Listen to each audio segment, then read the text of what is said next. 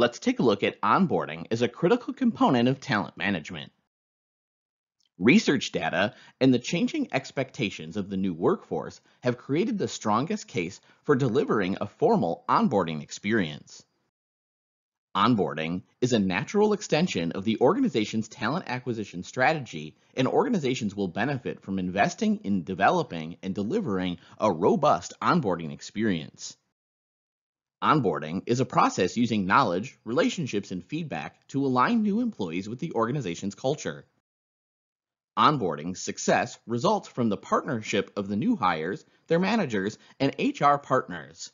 What is also very important is to create an effective onboarding experience that is compatible with the culture of your organization.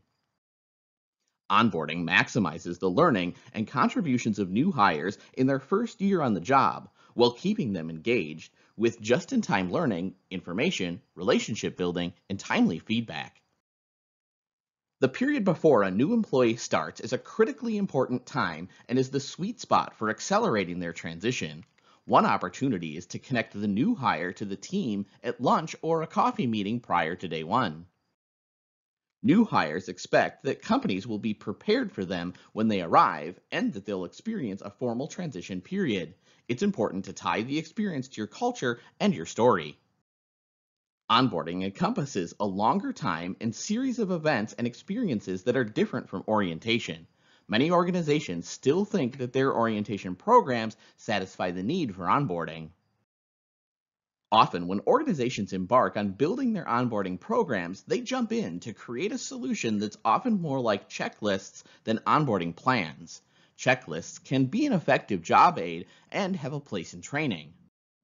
However, if checklists are used in place of an onboarding plan, then the new employee will not have the full benefit of a comprehensive and customized onboarding experience.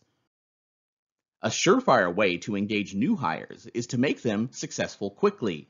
The power of getting a few key things accomplished early is effectively magical. The key differentiator for a successful onboarding experience is feedback. Early feedback is very different from performance feedback and is the third pillar of best practice onboarding programs. If onboarding challenges are surfaced and addressed in these areas, successful transition for your new hires is greatly increased.